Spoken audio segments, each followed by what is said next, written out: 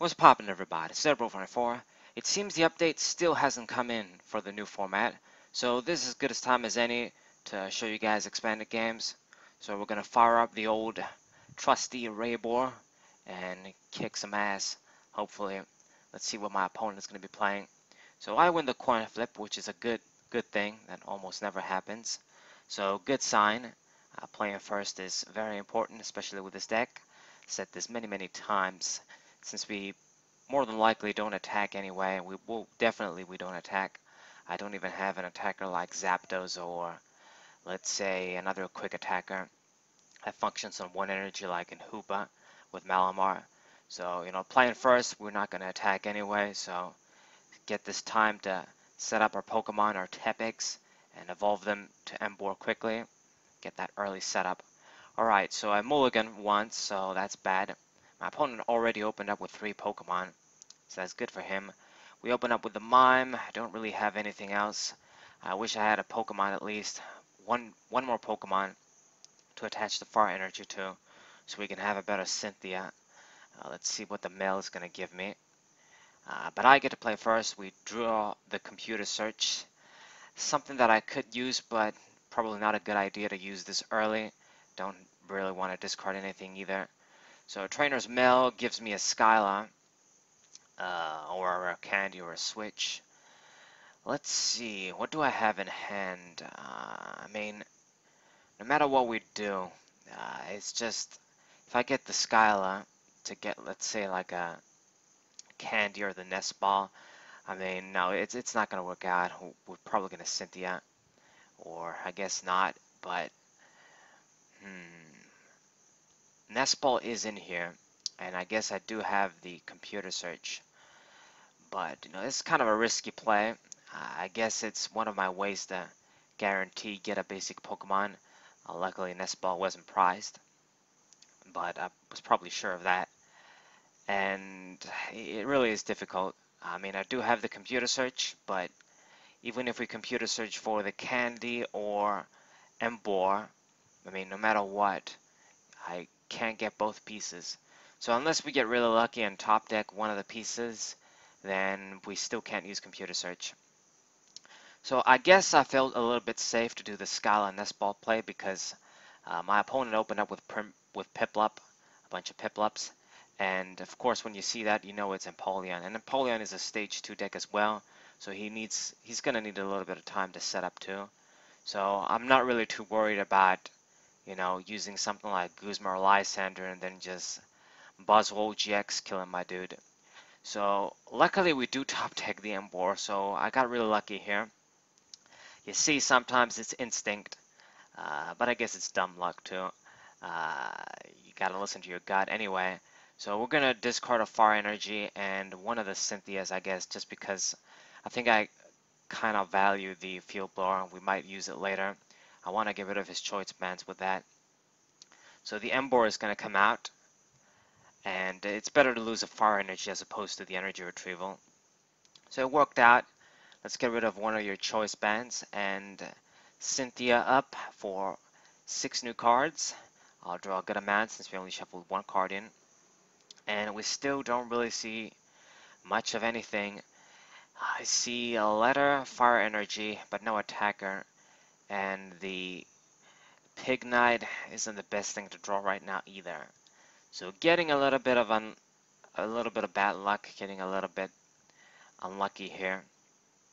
But I think, yeah, what we can actually do is attach 1 Fire Energy on Mr. Mime, retreat, then with the Energy Retrieval I'll get 2 energies back, and then Empoleon can actually fire an attack, and we get a KO on the Piplup here. Now this is incredibly risky because I'm promoting basically my setup Pokemon here. It's pretty valuable. You need it, of course, for energy acceleration. So that's already a bad thing. The second bad thing is that my opponent, running a water deck, running Empoleon too. It's not really hard for him at all to get a one-hit knockout. I mean, just with the Pokemon we have already, I think it's a KO. Oh, actually, he needs 1 more, I guess, so that we have a 6 or No, I think I need one more too. Actually, let's see. I believe,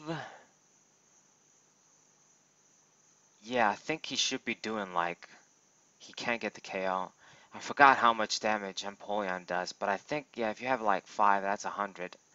So, right, I think, yeah, it's a KO no matter what.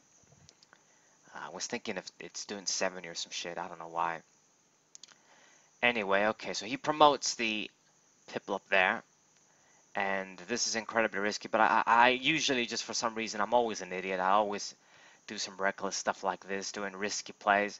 I get the early prize here, and, you know, if he doesn't get the Pokemon out, then it automatically means I'm going to be in a very big lead because it's high risk, high reward. Then Emboar is going to keep getting KOs and put me in a big advantage. But if he does get the KO, then I lose a lot of energies and I lose Emboar most importantly. So, you know, it's a high risk, high reward, like I've said. If it pays off, it's going to pay off very well, put me in a very big leading position. But if he manages to get the Empoleon out, then, you know, it's bad. So I'm hoping to God he doesn't get him out, realizing that I made a risky play. So Water Energy, already a bad sign. And Ultra Ball, man, is Empoleon going to come? He already played a supporter. So what does he grab? Is the card Rare Candy in your hand? Discard the VS Secret, and he adds a Tapu Lele Jig, so I'm thinking, oh my god, I'm safe. I am safe. So not only no Empoleon, but I guess it's going to lose 2 energy on the Piplup there, so this worked out very excellently with me. Okay, so let's use our Juniper here. There's 5 cards in hand. Should I just use Chorus? I guess we're going to do that. Or maybe not. I mean, I'm losing Lysander, I'm losing Energy Retrieval, but what the hell? Let's just get a big draw. Since we're going aggressive, might as well go all the way out, get ourselves in a leading position. Okay, so I see the Rayquaza AX, very good. We're going to attach a bunch of energies too, since Emboar is in the active position at this point anyway. I'm just going to let him do what he can. It's going to get me another KO here, so it's worth it. For 4 energies, you know, he did his job. Attach a few energies on the Rayquaza because I know that it's only a matter of time before he gets knocked out. So let's have a few energies on Rayquaza. And I need to get another Tepic in play. We need to get another Emboar out since I did this risky ass play here. So I'm not looking so bad though. He has 2 Piplups now. I already removed 2, KO'd 2 of them. So now he's back to square one. He needs 2 energies, he needs Rare Candy and Empoleon. Of course he is going to end here, draw a lot of cards and, you know, limit my hand back to 4. So, okay, he might make a comeback, but he's going to need a couple of pieces. He's going to need Aqua Patch, or I guess Max Elixir if he runs that. I don't think so. So there's the Aqua Patch, and he's going to need a way to switch too, because the Aqua Patch is going to attach on the bench Pokemon. So he manually attaches the Splash Energy and has the Float Stone too, so okay. Rare Candy, so it does seem he has all the pieces. So worked out perfectly for him. Empoleon is going to come out. Only 5 Pokemon are in play, but you know it should be enough to get the knockout with the weakness, especially considering Emboar is already damaged. So yeah, 200 damage, easy KO. So now the tables have started to turn. Now the problem with Empoleon too is once they get going, of course I have to discard 3 energies with Rayquaza to get the KO, and it's a Pokemon that only gives 1 prize. So let's see, I'm going to promote the Mime as a decoy there. Hopefully it works out for me. And let's see, we're going to use the Mystery Treasure to get another Rayquaza since I'm going to Juniper here. Draw a lot of cards within our deck as much as we can. I have to see a Tepic and an Energy. At least if I don't get the Emboar out by next turn, Rayquaza can retaliate with an attack. Okay, so we see 2 Tepics, Heavy Ball, Tapu Lele, a bunch of very good stuff. Hopefully, I probably will be able to get another Emboar out by next turn. And Mime there is going to have to be the decoy, as he usually does in many situations. Over the long course of time, Mime has served as my decoy. Sometimes it worked out, sometimes it's just Guzma or Lysander. And this is what I was going to say here, and that's my worry. If he doesn't use Lysander, then it's good. If he does, then it sucks. I'm just really worried about a Lysander and a Choice Band, just KOing my Rayquaza X. Sad thing is that I'm kind of forced to play my bench Pokemon here, play the Tepix, two of them, just in case it decides to pick on them instead. So Mime does the job, X is my decoy. Perfect. So Rayquaza X, I'm going to use the energy retrieval and get the KO. Lovely. And I mean, he was going to have a rough choice. If you used Guzma or Lysander or what have you, then it means you can't really use a supporter to set up your other Pokemon. But he didn't do that anyway. He just attached the water energy and I believe passed. So I guess he doesn't really have a lot of good stuff to work with. That's what it is with the fucking Stage 2 decks. I'm going to have a video up. I mean, I already recorded it, but I'm kind of holding off. I'm going to upload it talking about this very thing. I'm not going to give you guys the topic yet, but it has to do with Stage 2 Pokemon and a specific card. Well, I guess I already spoiled too much. Anyways, back to the game. So we're going to evolve into the Pignite since I drew it. And Tapu Lele, what are you going to fetch me? I mean, I don't even think I really just want to use N or Juniper. I mean, Juniper would be foolish. I discard a lot of valuable things. N, even more foolish since I help out my opponent when he doesn't have anything. So I guess the only logical thing would be to just get Skyla and just get something. Get the cards slowly, one by one, within the deck that way. I mean, I do have energies. I do have the Fisherman. This is stuff that I need. All I need is just the Empoleon now. So I guess we could add Scorched Earth, or I can just add VS Seeker to just use Cynthia next turn again. And I guess we're going to go with a VS Seeker. Maybe, I think Scorched Earth would have been the better play. But it is what it is. VS Seeker, I guess, can't be handed to depending on what he draws, what he does. Maybe I don't want a Fisherman. Alright, so another KO. So we're in the lead there. My opponent isn't that far behind with 4 prizes. And he can get an easy 2 easy 2 prizes if he KOs Rayquaza X. It's not that hard. I have 5 Pokemon down. He's got 3. He didn't really need a lot. With these old EXs, it's not difficult at all. Empoleon just has a little bit of harder time with the stage GXs since they have 200 and over 200. So, you know, he needs the choice band. He needs a full bench to do his thing. But when it comes to these 180, 170 old EX Pokemon, what would you know from the black and white era, X and Y era and whatnot, it's not that difficult for him. I mean, I think he's going to be able to get, yeah, he is going to be able to get the KO here, even without a choice band. He just does enough damage. He should be doing like 180.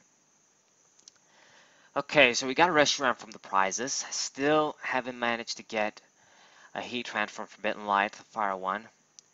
And it's not really a useful thing, because it's easy for Empoleon to get a one-hit knockout, so I can't utilize Outrage.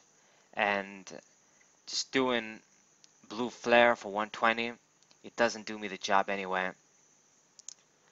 So luckily we top deck Empoleon, so I'm going to be able to make my play here, keep the pressure up. We're going to use Fisherman, get a lot of fire energies, and I should have enough to get the KO once again. And he's really going to feel the hurt here, having trouble, you know, keeping up with playing the Empoleons and powering them up. You know, it's difficult. At least for me, I only need to get like 1 Empoleon out, maybe 2, I guess, just for backup. It's a good idea to have that. But, you know, I don't really aim to get Stage 2s all day out. My main attacker is a basic EX Pokemon. And I made the misplay there.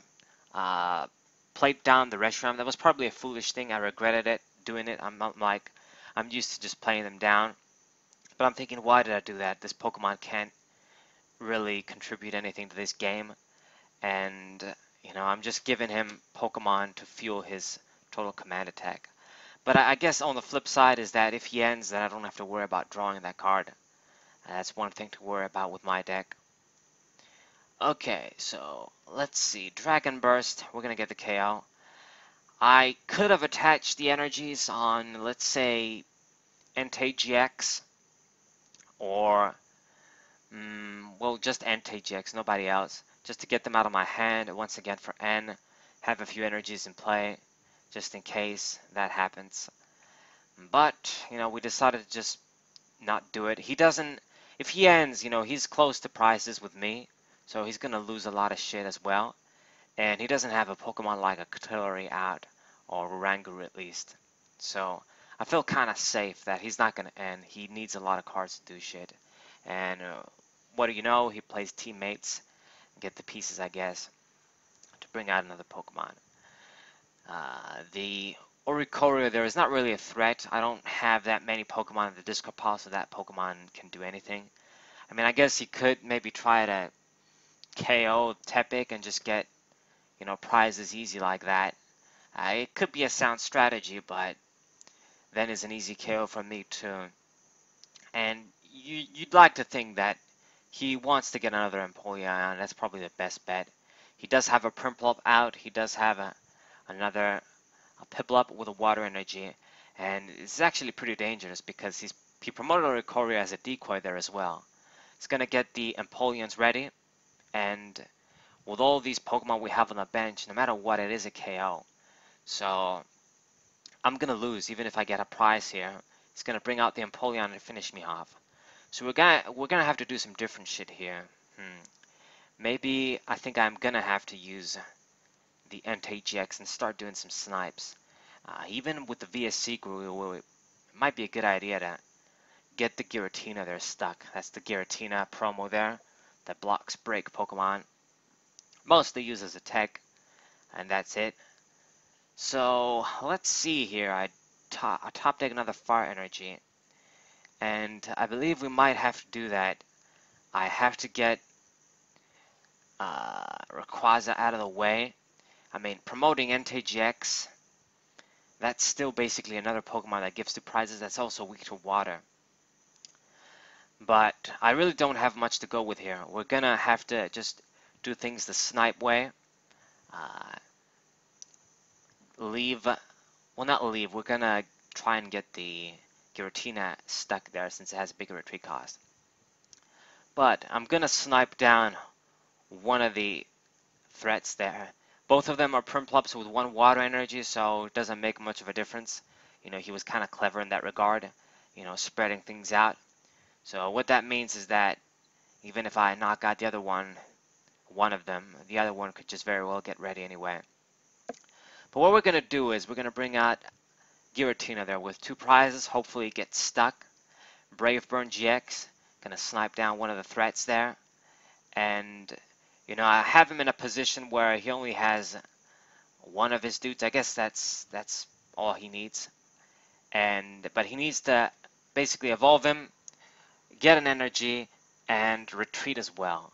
So it's possible he has these pieces, but hopefully he lost a lot of them. Hopefully he doesn't have any more. And, if he doesn't do anything, I can easily retreat again and finish the job with Rayquaza EX. So he uses Chorus, that's very big. But as soon as he does this, I know that at least, okay, there's no Guzma. So you really need a Float Stone. So Empoleon comes out, and it's actually the one that, the Dark Explorers one, I guess he was running that too. The Choice Band comes on. It should still be enough for him to get a knockout since I'm weak to water. Man, if I had known that, I probably would have kept Rayquaza active maybe. I mean, I guess this was still probably the best move to make on my part.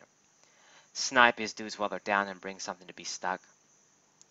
So he draws a few cards with Empoleon's great ability. OG Zoroark GX dude. And can you do it? Can you retreat? And the answer is, come on, don't take forever. But yes. The answer is no. He won't be able to retreat. Has all this hand, but looking at the cards, he can't do anything. He's probably thinking if there's any way, but yeah, checking his discard pile, there's a lot of resources there, and he scoops. Couldn't do it. So That's GG, a really great game, really close game with Empoleon, but it was really great. I liked it, back and forth. So, hope you guys enjoyed. Hope you guys subscribe, leave a like, share this with your friends. Rayboar 4. What's up?